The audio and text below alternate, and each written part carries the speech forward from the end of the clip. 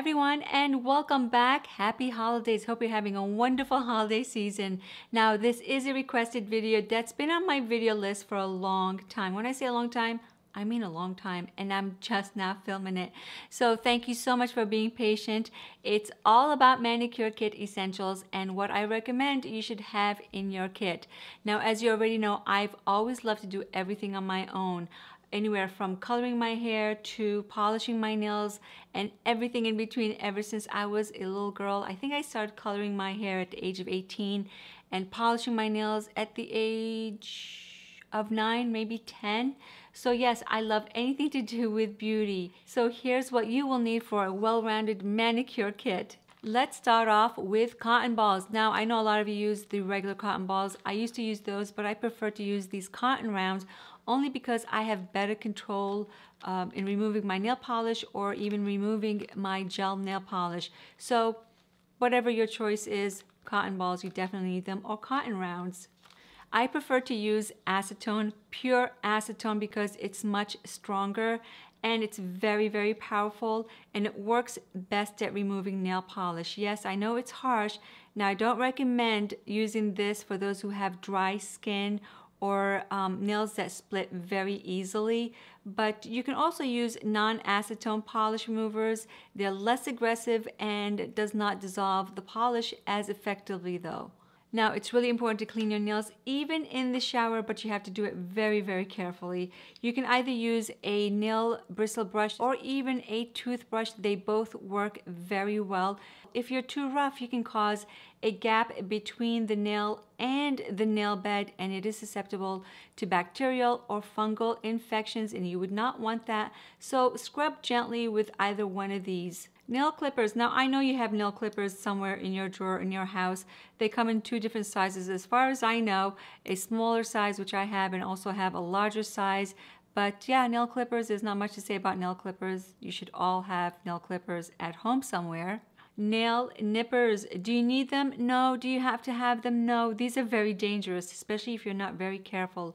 If you use these, you have to be extremely careful. You'll end up cutting live cuticle skin. Not only is it painful and bloody, but also puts you at risk for infection. So nippers should only be used to cut dead skin like hangnails. There are cuticle removers to soften and dissolve dry cuticles, but I never use them. I find that they're a waste of time and money. I just soak my hand in water for a minute or so to soften the cuticle and gently push them back with an orange wood stick. Speaking of orange wood sticks, I prefer to use these. You can find these all over the place. These are great for pushing the cuticle back. Now, I have used metal cuticle pushers, but I cannot stand those because I don't like the feeling of metal on top of my nail. They just give me the goosebumps, so I stay away from them. There are so many files out there with many different grit numbers. Now, the higher the grit number is, the smoother the file is. I've been using a padded cushion 100/180 grit file for a long time, and I find that this works best for my nails. And I avoid, and you should too, avoid coarse grit files and metal files as well. Now, I recently started using a double-etched glass file. I alternate between these two. It's a very fine to medium grit. Supposedly, you can file your nails in any direction without damaging the nail, and it does work, but you should try to always file your nails in one direction from the corner towards the center. So from the corner and towards the center.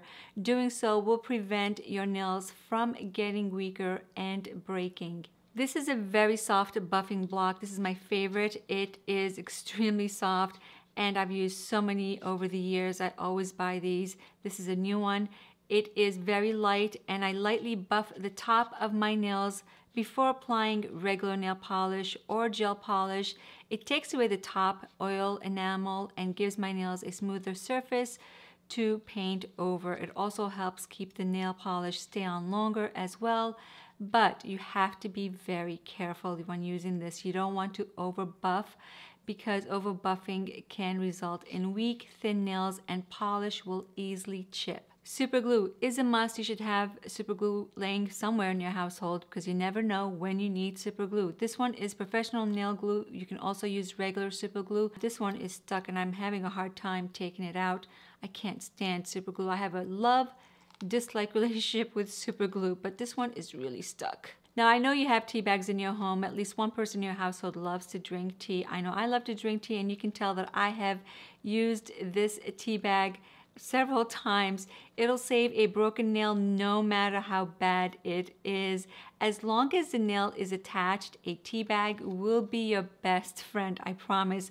I have a video on how to repair a broken nail using a tea bag and super glue, so I'll put the link down below. It's well worth watching. This base coat is the best base coat you'll ever use. I have used so many different brands of base coats, and this one I've been using for at least 10 years. I will not change whatsoever. It leaves a rubbery layer on your nails so that the polish adheres to it, and it dries super fast. It creates a smooth canvas and prevent polish from staining your natural nails and your polish from peeling, and the bottle will last a very long time.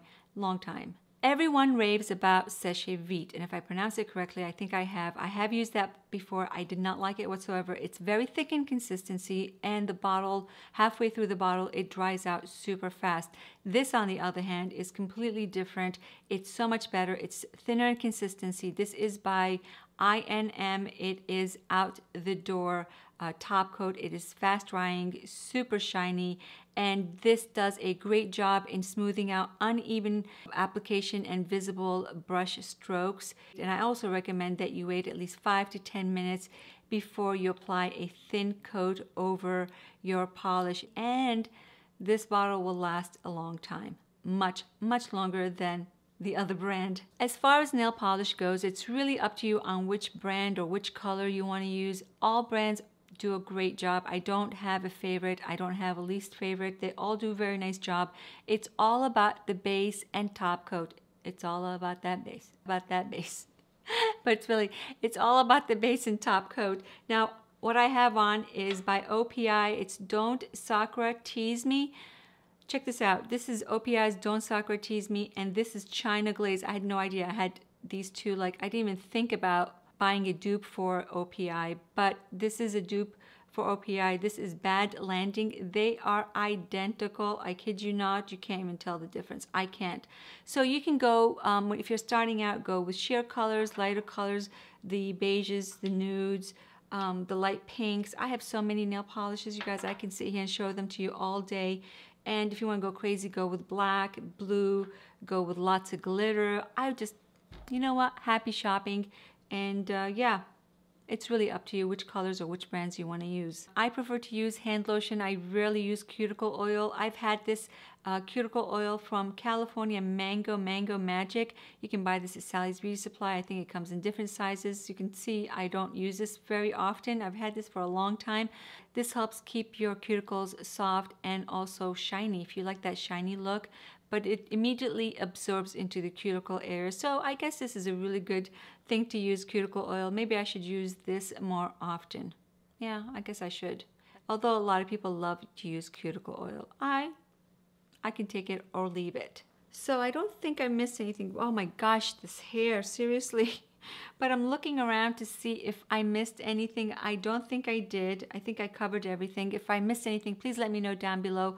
By the way, this is where I store some of my nail polish and some of my nail accessories in a basket.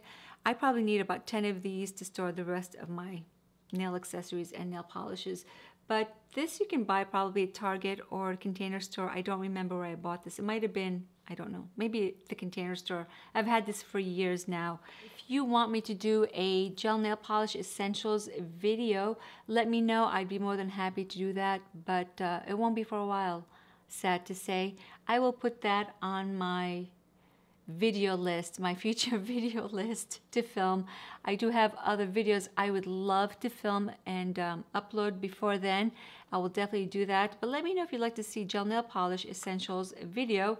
In the meantime, thank you so much for watching. Happy holidays. Have a wonderful, safe holiday, and enjoy it with your family and your loved ones. And you'll see me before then. Don't worry, because I know I'll see you before then. Take care, and I'll see you in my next video. Bye-bye.